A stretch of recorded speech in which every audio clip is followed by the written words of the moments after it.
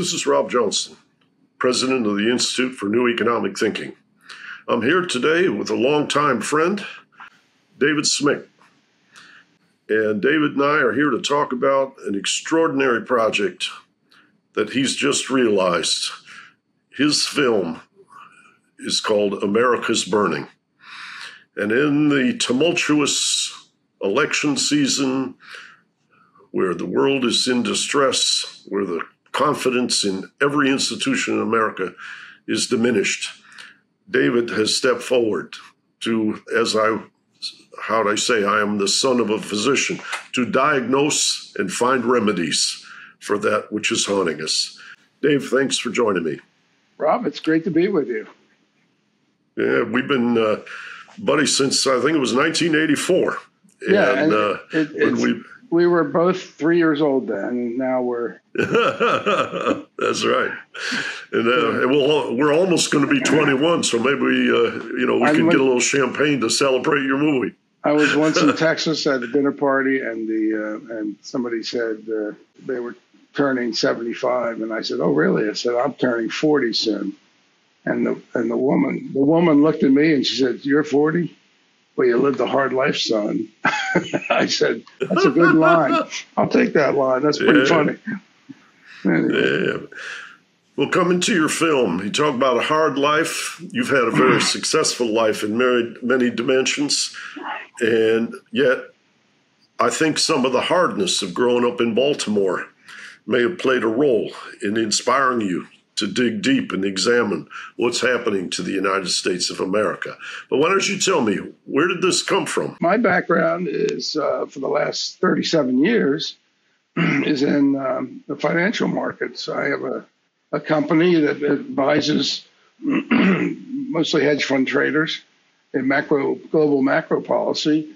My first client was George Soros, as you know, but I had, Goldman Sachs, JP Morgan, a lot of international clients, and everything was fine. It's ironic that I'm in that role as a financial advisor, since I grew up in a heavily blue collar neighborhood in Baltimore, or as we call Baltimore.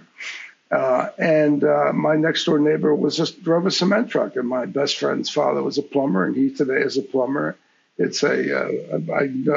grew up in a working class environment, and somehow I chalk it up to the American dream, but I managed to make it to a significant advisor on the Wall Street stage.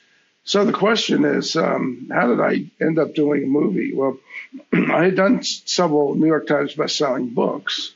One was called The World is Curved, which kind of anticipated the financial crisis. But books are limited in terms of the outreach. The people you can read, there's only a certain number of people who read a book about nonfiction subjects. And so I thought about this idea of a film because I looked at the discussion about today's hate and division and why we hate each other, why we're so divided. We can't even stand to talk to each other in some cases. And I looked at that, and I looked at the discussion of could we enter civil war even, that has been rolling around. And I began to think that, the reasons I'm hearing for why we're so divided are not satisfied. I mean, some of them are relative, or some of them are relevant, excuse me. But I said the reason that I looked around, and I said, I think the large part of our, not the only part, but a large part of our reason for our division is economic. And it's the shrinking of the middle class and the breakdown and dying of the American dream, and the whole issue of social mobility, which has, if you look at the last 40 years, it's the 40 years that I've lived through professionally, these have been the greatest years of our life. I mean, financially, we've all experienced that. The markets have just been explosive. If you look at 1980, the Dow Jones Industrial Average went from 800, and suddenly between that point and now, a 3,800% return. If you look at wages, 16% according to the St. Louis Fed, adjusted for inflation. And so you have the people that I grew up with who are feeling cut out because, during this incredible bull market, if you didn't own stocks, you weren't invited to the party. And so about half the country wasn't part of this explosive stock market rebound. And it just dawned on me that is that's a problem because people are angry. And they're angry in some ways because they feel alone, they feel cut off, and they don't want somebody dropping the check from the helicopter. They want the American dream back. They want that, and they know that the U.S. They may not phrase it this way, but once had the highest rate of social mobility in the industrialized world, and now we're near the bottom. And so if you don't believe, people sit around and talk about, our democracy is at jeopardy. Well, it is in jeopardy. And the biggest risk to our democracy is the death of the American dream. Because if you're a blue collar worker and you don't believe that your child or your grandchild is going to have a shot at getting ahead, forget it. You're not going to fight for American democracy. You're not going to care. You're going to say, "What's it done for me?" So, well, China is not a democracy, but there was an old parable that a country does not undergo revolution because how it impacts you. It undergoes revolution when your children and grandchildren have no future, and that your responsibility for the people you love is what drives you to that edge. Right. And I think at this juncture, when you look at how much college education costs, when you look at the idea that you might be a junior having paid almost $100,000 a year, and now they're going to bring in AI and replace you, there's a whole lot of fear, not very far from the surface. Yeah. And I would say, well, go ahead. I was going to say, and the faith in compensation for bad outcomes or surprises or innovations that displace you, nobody has much confidence in that either. Yeah, I am convinced that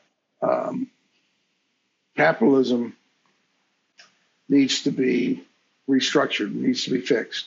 I'm not of the mentality, this is not the Bernie Sanders, let's indict the system, throw it out. The reason is the system's too powerful. The money corruption, it's just not going to happen. But I think we can make changes. And I think that with the elite powers that be, you cannot have a system where large parts of the population are cut out of the party. And I think that's a big part of this film. I did the film because I felt this kind of sense that all the people that I grew up with have been cut adrift. It's like a velvet rope society of brains and money has cut them off from the rest of from society, and so I think our leaders in Washington, both parties, have completely botched this. They've ignored this sense of opportunity, this American dream concept that it would apply to everyone, not just to the affluent kids who already have an edge to get into the Ivy League. So I'm talking about everyone. So. Yeah. Well, it's like the famous movie from last year, Holdover, where Paul Giamatti is a professor who had dropped out of college, but he's a professor at a prep school. And he shepherds the children who have to stay on campus during the Christmas holiday. But he ends up getting into entanglements with the wealthy parents, not because the children aren't getting good grades or learning from him, but he steps up to the difference between a quality education and what you might call plutocratic purchase of admission to college or admission. We had a screening, and we had several screenings in Hollywood of the film, and the writer of that film, The Holdovers, was there, and it was and he came up to me afterwards and he said, "Your script and my script are almost parallel." He said, I sat there, watched your film, I was shocked. He said it's parallel. By the way, I should mention the film is executive produced by 2 Academy Award winners, Barry Levinson and Michael Douglas. Yes. And Michael Douglas is the narrator of the film. But they are not doing this for compensation. They're not doing this passively. Both of them were heavily involved and particularly giving me advice. Michael Douglas just spent a week doing media to promote the film. We had our opening in New York, our premiere in New York. And and people ask me, why are they doing this? These guys can do anything, And you ask them, they're worried about their kids, they're worried about the grandkids. But there's also a big part of the film that that deals with the hatred and the division and how do you respond to contempt? And a big part of the answer was provided in the film by the Dalai Lama. He said, if you feel contempt for someone, try to fake it.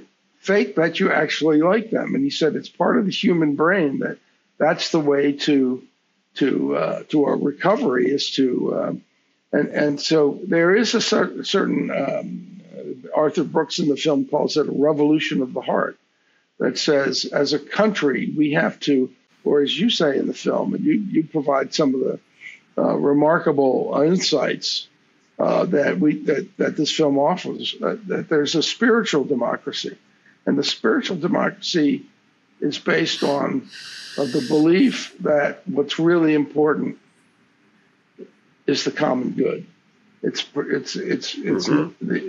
not material possessions, but I think Leon Panetta makes a point in the film where Obama's defense secretary, he says, de Tocqueville, when he came to visit the United States, he was shocked that because people in the U.S. cared about each other in a way that they didn't see in Europe. And so that is that's the spirit that we once had, a spirit of community. And I think that's a part of it. Part of coming back to economic sanity is going to be a huge element. You cannot think about this, a 3,800% return for one crowd and a 16% wage gain for that is, you can argue, well, that's a good point for the liberals, or that's a point for conservatives. That is not liberal or conservative. That's just common sense. How can you have a democracy with that kind of a situation? It's structurally a problem. So the question I say is, since we're not going to beat the system, we can say we can. I mean, we have 2 presidents. One, Donald Trump, and Joe Biden, who both promised to eliminate the carried interest, egregious carried interest loophole for the private equity industry. And they both said, that's got to go. It's outrageous. In other words, you can own 3 dry cleaning units under a corporate subchapter C, and you're going to pay a much higher tax rate than one of the big private equity outfits on Wall Street. It's insane. They should all pay the same. And but we have this situation where we're not going to beat them. What we need to do is figure a way that we can invite the working class to join the financial party. And I think there are a number of things you could do, but to me, the most important thing is education. I think every child should not be allowed to graduate from high school without taking a course in money. I used to say finance, but actually money, where they learn about money. They learn about how the system works. They learn about the miracle of financial compounding. They learn about saving and investing. So they're part of this. The second thing is I think every child at birth should be given a stock account. Some call it baby bonds, but it's an account that's invested mostly in stock index funds. You could have 6 options. Warren Buffett can pick one. You could have others pick, and the public then so the child has the option of having a piece of a stake in the future of the country. And you give each child a $10,000 loan payable with interest in 50 or 60 years. By that point, given the miracle of financial compounding, these people will be millionaires. And particularly if they can add to that fund as they start to see it grow and they start to realize that they can be part of this system. If you can't bring them in, then they have no future because, as you point out, AI, other technological breakthroughs are going to no doubt eliminate jobs. And so you're going to end up with a population that's living on a guaranteed income, but they're not happy. They have no sense of they look at themselves in the mirror and they say, I don't really feel good about myself. I used to feel good. I provided a service or I made a product, and now I don't. And I think that's where we're going. We need to figure a way that they can say, okay, we are part of this system. I also think, we've got to save the middle class. One way to do that is to take part of the carried interest of the wealthy private equity giveaway and say, look, if you give up part of that, not the whole thing, just part of it, we can beef up the earned income credit. Or we can do, but things like the earned, and we can provide a safety net so middle class families, working class families don't slip down below that. And that's what's happening now. Nobody notices. Oh. So. Yeah, well, how would I say? It feels like the echoes of L. Frank Baum's novel, yeah, The Wizard of Oz. Yeah. Everybody went to the city. Everybody went to finance, whatever. And then they say there's no place like home. And they want to be back in their roots. Yep. But right now, everybody's being what you might call shaken up or fearful or displaced by things changing. And of course, even this past year or so, when SVB Bank is bailed out, the echoes of the great financial crisis, where the too big to fail banks were all protected and all kinds of people were not.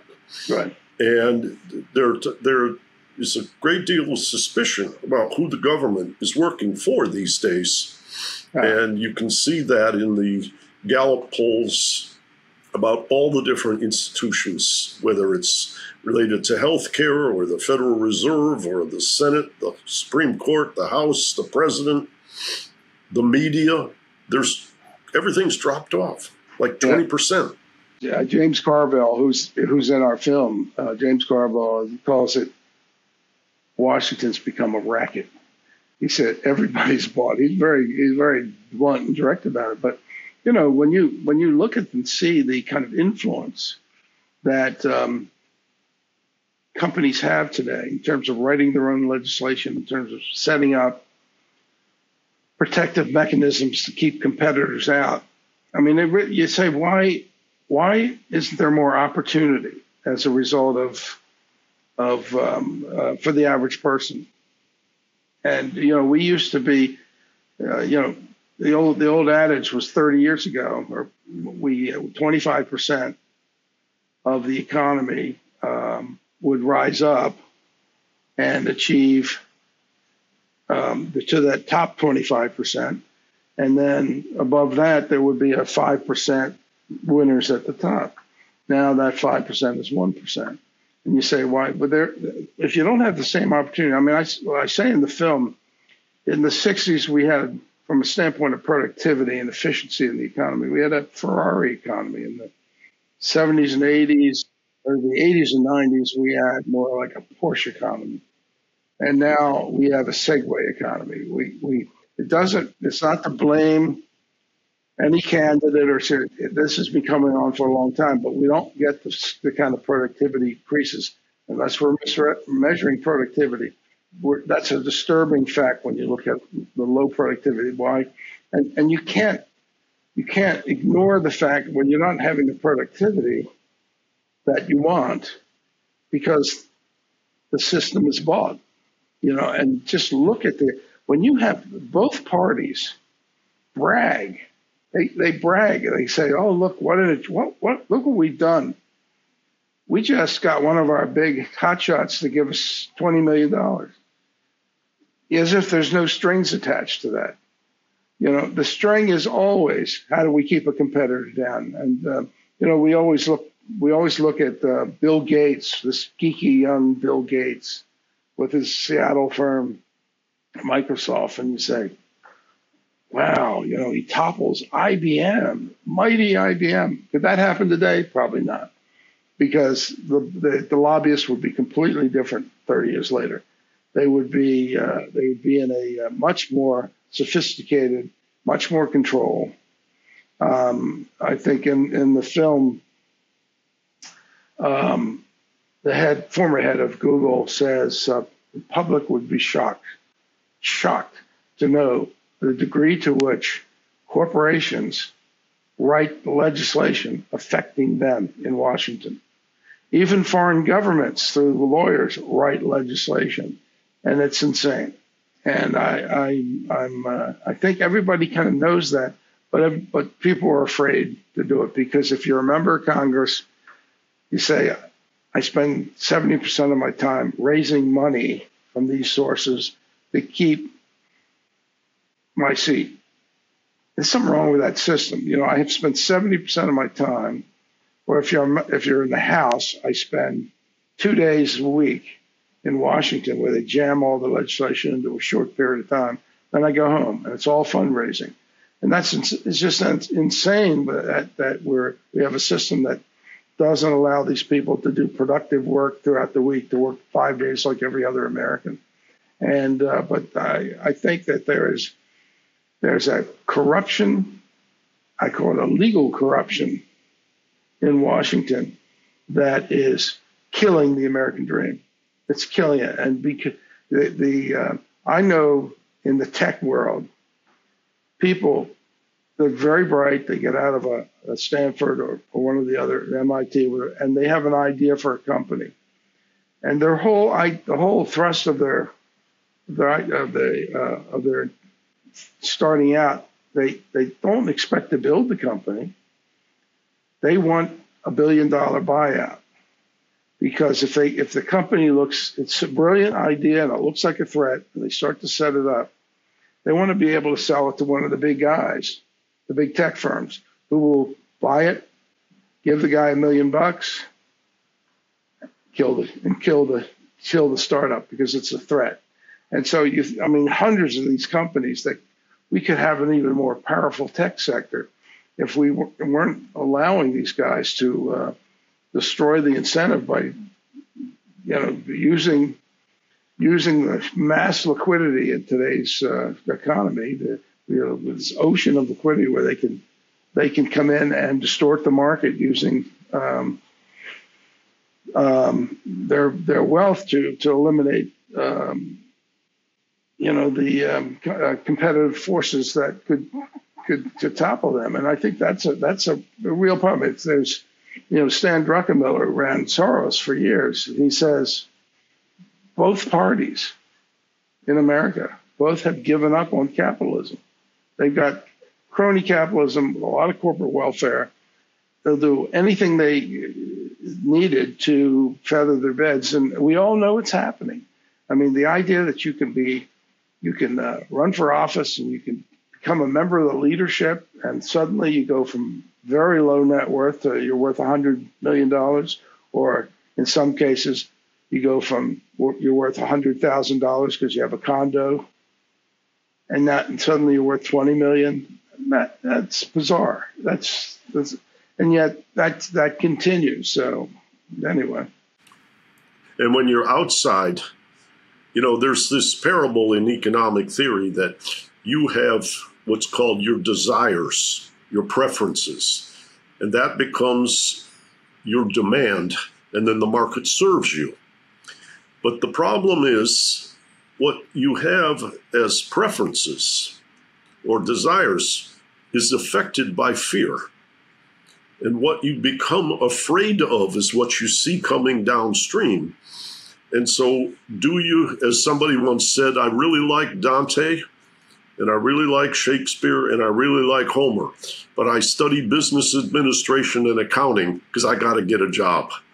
And the whole nature of what we are doing is not the market serving our desires. There's a feedback loop. Our desires are reflected by the structure and the fears and the danger of poverty or being left behind or what have you. And so as this becomes more extreme, as the despair grows, there's a danger to the system. And I always cite my friend and a gentleman I admire a great deal, who wrote a book called, his name is Martin Wolf at the FT. And he wrote a book about the rise of capitalist, the threats to capitalist democracy, where I'm going to have to come back with the title, but the crisis of democratic capitalism. And when I read that book, what I said is, just like in your movie, if left and right are fighting, if things disintegrate, if people are talking about a civil war in the country, then the whole system is disintegrating, and the despair that emerges from that can essentially destroy the prosperity of the powerful as well. And at some level, people are sort of saying, when they're playing these plutocratic games that you've been describing, why don't they, like you said, on the super subsidies they're getting, why don't they cut a little bit to the side to make sure everybody's educated or everybody has health care? Diminish the fear, diminish the divisiveness, diminish the danger of an authoritarian breakdown in our society. Yeah, it is amazing that there isn't a sense of a long-term strategy. I mean, the way I call it, if you have the middle classes fading, there are two words to describe a system where the upper class elites live side by side with the lower class, with the middle class gone.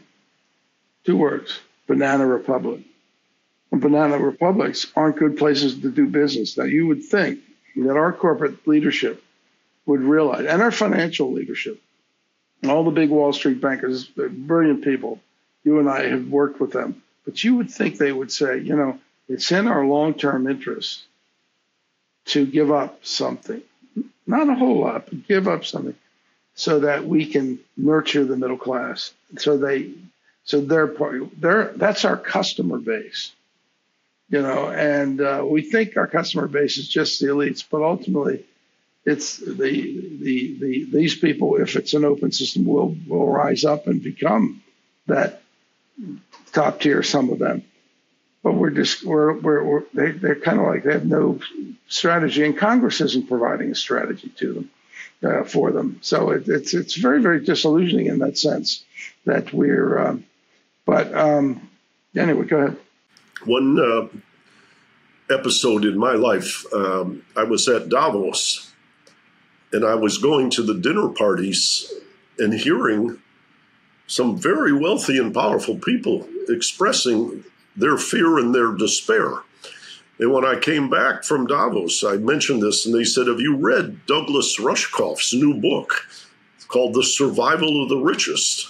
And it was about how these people didn't know how to heal things, even though they were the powerful, that things were in such discord that they were essentially building their own bomb shelters and their own airstrips and thinking of basically an escape hatch sheep in the farms event of disintegration. in New Zealand. I'll get into the the Southern Oceans Yeah. below there, so that if there's a nuclear strike. I know. But I found that haunting. The idea that the powerful, the billionaires, can't imagine how to Well, they can imagine right the ship and get everybody going. Yeah, they can anticipate the future danger because that's what they do for a living. But to come up with reforms that prevent it, either they don't do it or they don't care. But it's very, very disillusioning when you think about where we're going. On the other hand, my film, which just was just at Tribeca, and we just had our New York premiere. The general consensus, people are surprised because the title sounds ominous, America's Burning. But it's quite hopeful, the parts of the film, because for this reason, and as Larry Summers, the former Treasury Secretary, says in the film, America has a very impressive history of resilience. And we've come back from we screwed a lot of things up, but we've come back from our mistakes, and we're probably going to do it again. And we are extraordinary history of technological leadership. Unless we screw that up, that will probably be our strong suit. And so we have a lot to be encouraged about if we could figure a way to stop hating each other. And I think that's it's disconcerting. I'm on the whole question of, you talked about elites, and there's this notion that the elites created the conditions for this 40 years of prosperity, this amazing 40 years. But I kind of look at it a little differently, since and I both lived through this. You can tell me if you agree with me, but I think a lot of the prosperity that came about, nobody expected it, or at least they didn't expect it in the same kind of dimension that it came. No one expected that in 1981, a guy named Paul Volcker, as Fed chairman, would take hyperinflation, and break the back of it with a very short but nasty recession, but break the back of hyperinflation so that you were going from, in some cases, double-digit inflation down to initially 5, but essentially the much lower inflation environment. And that was very good for stocks, very good for the financial markets. Nobody really expected the Soviet Union to collapse, which created a defense premium. Nobody said, it seemed far-fetched. A little bit like, we're going to defeat inflation very quickly. Nobody thought, gee, Bill Clinton, this guy from Arkansas, is going to be president, and he's going to have extraordinarily high productivity growth. You can say some of the economists might have predicted, but they weren't. No one said, here's a sure thing. But and surpluses. Nobody expected that. And nobody expected that you were going to have a change in technology where you could push a button and move money across the world like that. And so when you did that, you ended up with suddenly a global financial market instantly, almost overnight. And that the liquidity of this market, but a lot of it would pour into U.S. fixed income, particularly as many of our trading partners that were new, particularly China, India, and that came on board where they had to recycle their dollar savings. They recycled it into U.S. assets. Well, no one said, my God, we're going to have unnaturally low interest rates. And in this giant ocean of liquidity that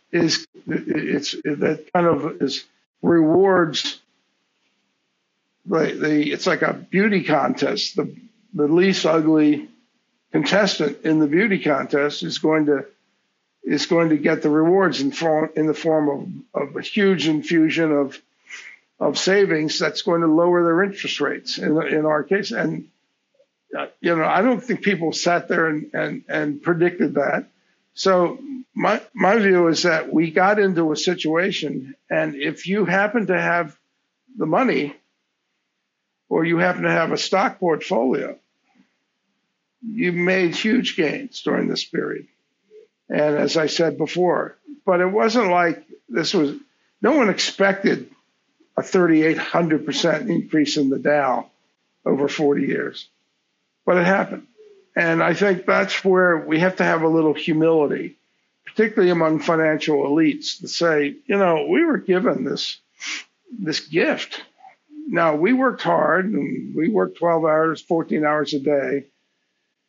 But the reality is, if we didn't have these conditions, if we had hyperinflation that just continued, and if we didn't have a global financial market, we had a much more of a domestic continuation of domestic thing, and all the other developments, we'd not be in this position we're in today. So have some humility that you won the lottery, you worked hard, but you won the lottery, but that these were unusual times. And so can we really leave half the country out of the party? Now, I will add this. My film offers answers, and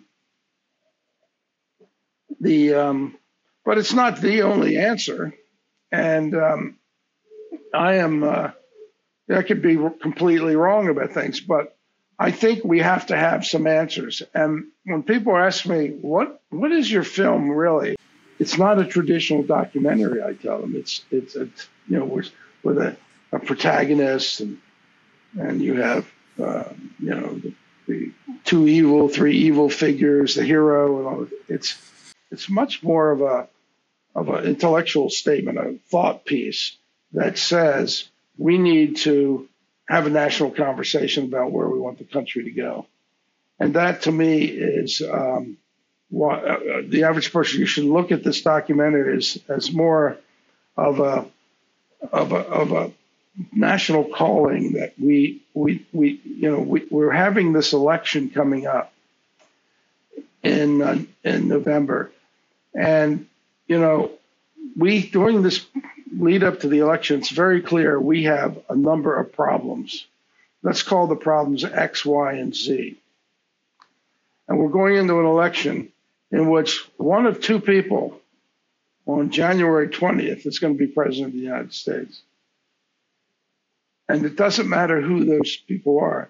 We're still going to have X, Y, and Z. And that's why I decided this film should say, look, you want to watch the ins and outs of the presidential election? Fine. Let's dig deep. Let's go down and discover the roots of what our problems are. What are the root causes of why we hate each other? So why do we feel that half the country, particularly the blue collar, the working class half, feels cut adrift? They feel neglected. They're full of anxiety. We need to get down and discover that.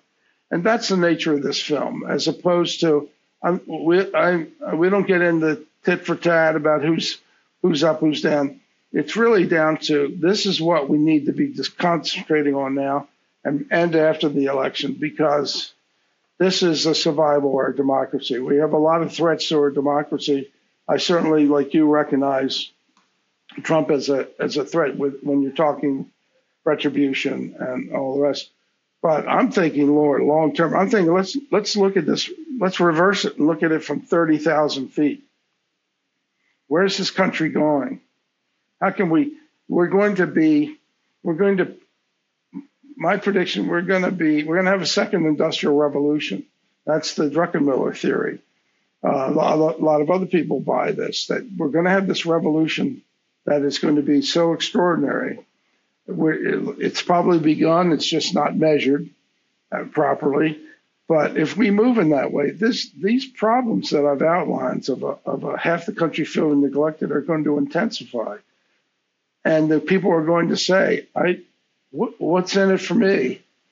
when I have to struggle just for groceries, and my brother-in-law, who works at at a bank and lives in Palm Beach, just had his house go up $3 million in value in the last year, and who's working at J.P. Morgan.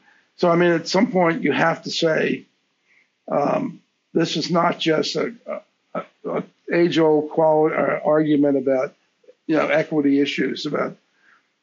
This is a bigger issue about saving the kind of system, the constitutional democracy, constitutional system that we all value. Well, there's a famous Sausalito, California, Jungian therapist, psychologist named Edward Jampolsky.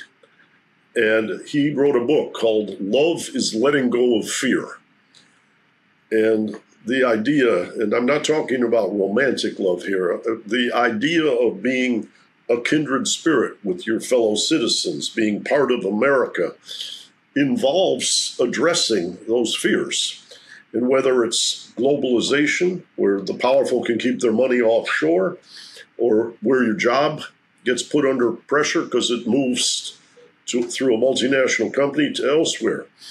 Whether it's climate issues, people are very concerned about what you might call safety of where they live in many different parts of the planet now. Whether you're talking about the stability of finance. We had a big, one of the reasons people didn't see the big up that you talked about was they were scared in 2008 and 9 with the Lehman crisis. And 87. And then you have an 87 stock market crash, you're right. Before that. And before that, the savings and loan crisis, right at roughly the same time. Yeah. So everybody felt like they were on a bumpy road, and then all of a sudden it smoothed out and took off. Yeah. But you've got now, as we've talked about, the great potential of AI and technology applied to the medical industry, but everybody's afraid for their jobs in those sectors. And are they going to be replaced by computers, et cetera? So there's a lot of what you might call structural fear, whether it's globalization or climate or technology or finance. And then, looking at the global south, the size of the African continent is enormous. If we don't address climate change in the equatorial region, subsistence farming will be burned out. Yep. Then what are you going to do with 1.5 billion people? These, what you might call scenarios of angst, are very real. And going back to Jampolsky, unless we can get rid of the fear, the love, the unity, the spiritual democracy will not blossom. I also think I agree with you entirely. And I think that fear causes the working class, the middle class, to they got nothing to lose, so they'll pick a candidate who they normally wouldn't support. And I look at a lot of Trump's vote is a vote out of fear. It's a little bit like no one cares about us, so he may be completely inappropriate for the presidency. The guy was, highly impulsive, not thoughtful enough, and all the other. You could just turn on TV and you can catalog all his deficiencies. But I wonder, why are people voting for this guy? And so you start talking to them, and you know what they say? We understand all that. We understand all the faults. But he acknowledges their despair. Yeah, he does step forward and say, the thing's a mess, and I'm here to fix it. Yeah, there's a guy in the film, Hawk Newsom, who appears in the film, Black Lives Matter. And Hawk is a friend of mine. We go back a number of years, and so when I'm in New York, we have dinner, and I always learn something from him about what's going on particularly in the Bronx, in the black community in the Bronx. As he says, I am not a black activist. I can just tell you what black folk are thinking sitting around the kitchen table. Mm-hmm. So 4 months ago, he said, what's happening in the Bronx, Hawk? And he said, He said, "You'd be shocked." This is before all this came out. He said, "Black males thinking of voting for Trump." I said, "That sounds ridiculous." I said, "That's absurd." He said, I think it is, but he said, "What they tell me is this. Trump is the only guy out there." He said, "The Republicans, they have no use for. The Democrats, they think just use them every 4 years." This is black males, not black females, who are very loyal to the Democratic Party, but black males. And he said they want to vote, they're considering voting for Trump because he's the only guy there who will stick it to the man. So it's kind of a testosterone macho thing. And, but it's something that is powerful because, as you say, the fear is enormous. And you want a guy who will go and stick it to some big corporation if they want to take your job and send it to Mexico. So, and not have, so it is an interesting development that I think the ruling elites in our country have missed, which is the frustration, and that's part of this film's mission, is the frustration of the middle class and the working classes is real. And when we ignore it, we could lose control of the politics. I mean, we could have people say, there's a film series called Babylon Berlin. I don't know if you've ever seen it, but it used to be on Netflix. I think they're coming out with a new updated version, but it's about essentially a guy, a police investigator, investigates a murder. He's in Cologne, investigates a murder in Berlin in 1929. And it's fascinating because in investigating the murder, you see Berlin, which was then the cultural leader of Europe, at different levels, both at the bottom among the elites and then the middle class.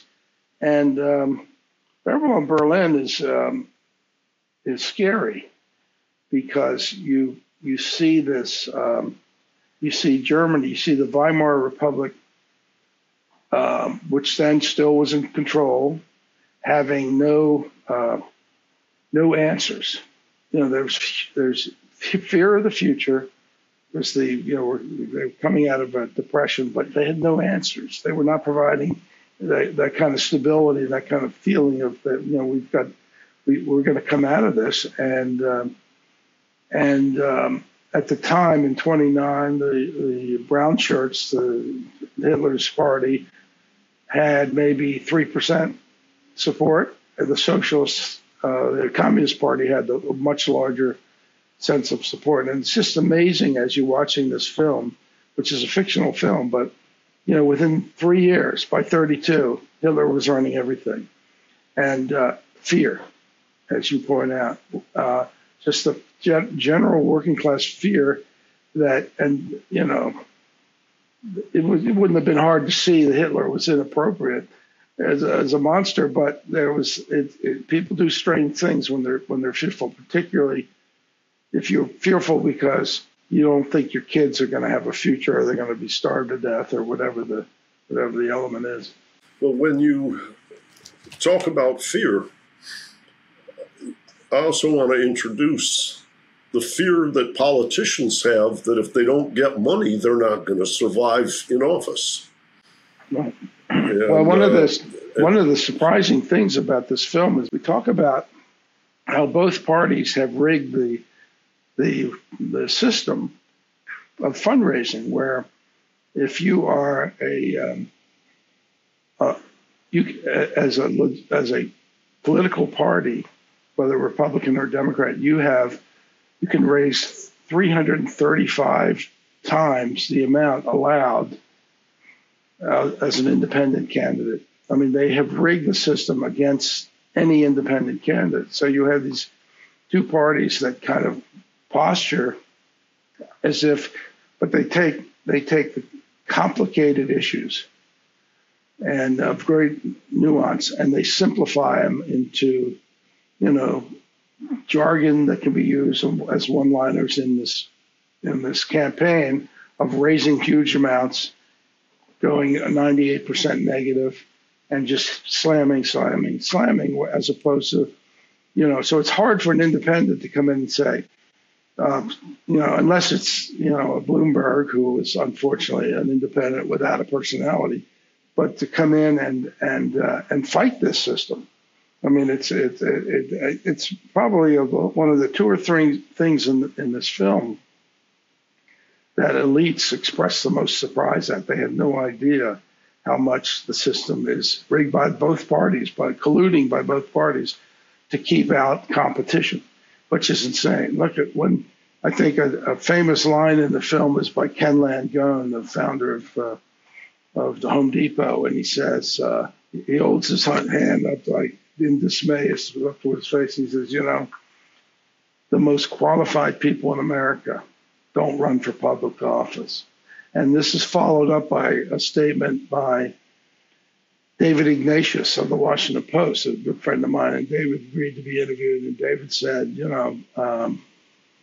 he said, we can blame, you can blame the politicians, but ultimately the blame goes to the voters because we're given an opportunity to demand policies that eliminate dirty money, that eliminate manipulation of the party system. We could, if we're just become what he calls a lazy citizenry, that we don't put enough in there. We don't run. We don't show up at school board meetings. We don't do unless it's certain narrow issues. We're lazy and we don't have a commitment to the country. So you have, to me, it really comes down to whether, and I say this at the end of the film, whether you put, party before country. And in my view, I think we put everything before country. I mean, I think I go back and I look at John F. Kennedy saying, ask not what your country can do for you, ask what you can do for your country. It's so prophetic because it's almost like Kennedy could see where we were going, that we were becoming what I say in the film is the cult of the self. We are enamored of our individual needs. We don't care about community. We don't care about the common good. We are, and it's just shocking. And you can see that in order to get out of this rut, we're going to need a very dynamic leader who can communicate that we're all in this together. If we're not in this together, we're screwed. And being in this together means that you will, you have to sacrifice. If you're making $10 billion a year, but you're in this. I mean, it's an attitude. It's an attitude that this is not just a playing field where you win and you're not part of the team. So I think that when people see the film, that's why at the end of it they say, yeah, you parts of it scare the crap out of me because you talk about a civil war. If there was a civil war, it's not going to be what the movies talk about in the Civil War, which is a bunch of people beating each other up in the streets, shooting at each other. It's going to be an economic civil war between governors, in which each state, the red states use their power and their ability to affect supply, and the blue states use their power mostly financial. And that, if we have that, it's rather frightening where we're heading. We're going to have to make some profound decisions about what do we want America to be, and that's the game right now. We are. If you go to Washington right now, and you went around and said, what are you fixated on? What are you thinking about right now? You know what they would say? Something about whether Trump says something stupid or Biden decides to get in or out. And it's all fine. I just wish that it wasn't 100%. And when I turned on the TV and looked at the news, I wish there'd be like 10 or 20% that would say, here's the long-term game plan. We need to decide how we can fix certain problems so that we can have a stable democracy. And I think, we don't have that right now. By the way, if you look back at the founders of a country and you look at John Adams, he wrote a famous letter to, and he said that he was worried about the survival of a government that he helped create, the United States government, because he said the way we structured a constitutional democracy is it requires a certain amount of virtue. And by virtue means, I think they, back then, I mean, a moral kind of grounding. And in other words, if you can just lie and lie and lie, and then have your media cheerleaders spread the lies, eventually the system doesn't survive. And that was what he worried about, because the media back then, both parties had their media cheerleaders. But his argument was, you get mob rule. And at that point, it's all over. And I think that's a good warning for Americans. I think everybody ought to read this letter, because he said in pretty clear terms, here's the threat. We're going to lie to each other, and we're going to lie over and over again. And one side's going to say that's outrageous lies, and then some of their more extreme elements will say, well, let's lie back. And it just gets to a point where there is no virtue in the system. And I think I argued in the film, that is a huge, huge threat to them. It is. But what I would say in conclusion is that you have taken your time and you have moved away from all the elites in finance and politics that have been your environment, and you've stepped forward, given your consciousness of your upbringing and understanding of the instability where we are. And you have done, I'm going to read you a quote from Muhammad Ali. He who is not courageous enough to take risk will accomplish nothing in life. And when I see your film, I see an individual who is being constructive. And I want to congratulate you for that. Ali's most famous poem is considered many years the shortest poem in the world. Me, we. We have a pendulum between me and we. And you are pushing the pendulum towards we. Well, thank you. Towards that spiritual democracy. And you are setting an excellent example for elite people who care about the future. Not the bag of money that their child can take to an island, but the community of our children and grandchildren who want to have what we used to believe was the future of America. It's funny, Michael Douglas, he's been extraordinarily helpful on this film. And he's been asked recently, so, you could do all kinds of things. Why did you pick this project out? But here you are. He flies in from Europe to do our New York premiere. He does a lot of press. People have seen him all over talking about this film. And he said, why am I helping Dave? Why I'm helping him is my brother. He said, I'm a Democrat. My brother's on the other side. And he said, we don't speak. It's insane. We don't speak. And, even though we have little differences, it's like and I would argue that if you read the writings of George Carlin, the comedian of 30 years ago, you'd be stunned how much he pegged what's happening now. Because he said, there are a lot of people who are making a lot of money, gaining a lot of power, keeping us divided so that brothers don't speak.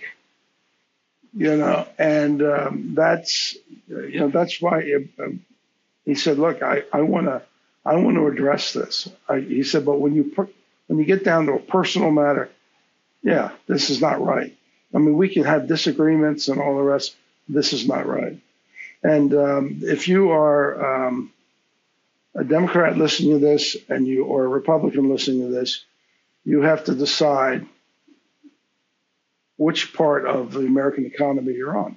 Are you part of the 80% that hasn't lost its mind over just such intense hatred for the other side that you just want to spit every time you think, or are you part of you're part of that side that says, I could never, I don't care what my brother says, he's on that side, he'll never be forgiven. And it's that kind of mentality. And people need to decide. I think there's an 80% of American people, and it's why I'm an optimist, that are saying, look, I may not agree with everything the other side is, but I agree we need to sit down and we need to talk. And if we can sit down and talk, we probably find common ground. And if you look at instead, what are our political system, as George Carlin says, what do all the money interests do? They want us to concentrate on our differences, not on things that we can agree on.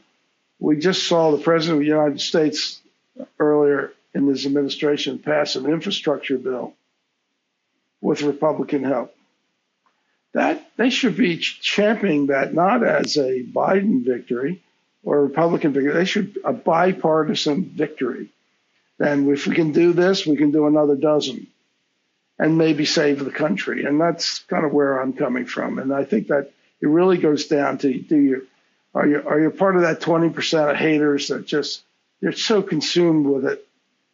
Either you're making money off it or gaining power off it, or you're a pawn of people who are getting money and power, versus the other 80% who don't watch cable news. They don't watch, all they know is they want to get the news somewhere. And they say, yeah, I don't agree with this, but that doesn't mean they're evil. And I will sit down with them and tell them why I don't agree and see if there's any common ground. And I think that's the first step. Well, what I would say is I've watched, and our audience can tune in online, Michael Douglas, who his friend Shep Gordon, when I described what I'm about to tell you, he wrote me an email and said, yes, he's a special person. Yeah. Michael Douglas went on Colbert's show, and the two of you did Morning Joe together, and then he went on with Whoopi Goldberg and The View. And the energy that his presence and your presence created among these people in the media it was almost like a wake-up call, seeing their enthusiasm, because you were illuminating what might be called unconscious angst. And these people joined the energy very quickly. And I saw that at the screening last night, which I attended. And I want to congratulate you. Yeah, I was.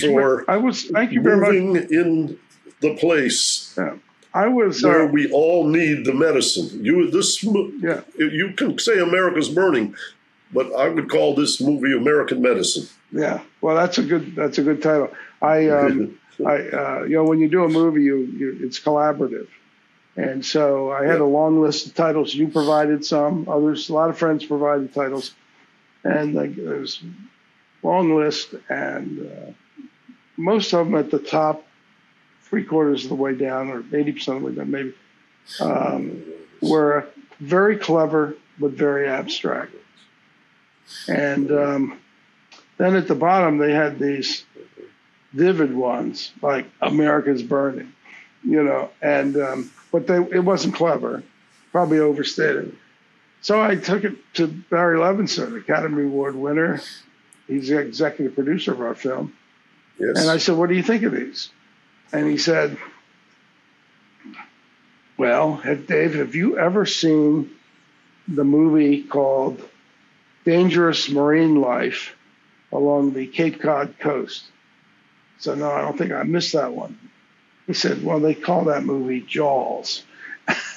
he said, Yep. he said people don't remember abstract titles; they remember concrete titles. And he said, don't let people tell you, oh, that's too scary, or if you talk about dangers from a civil war, it's too scary.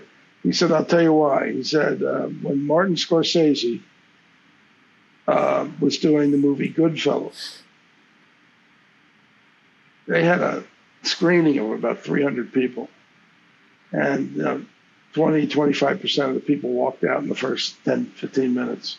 Said, this was outrageous. It's way too violent.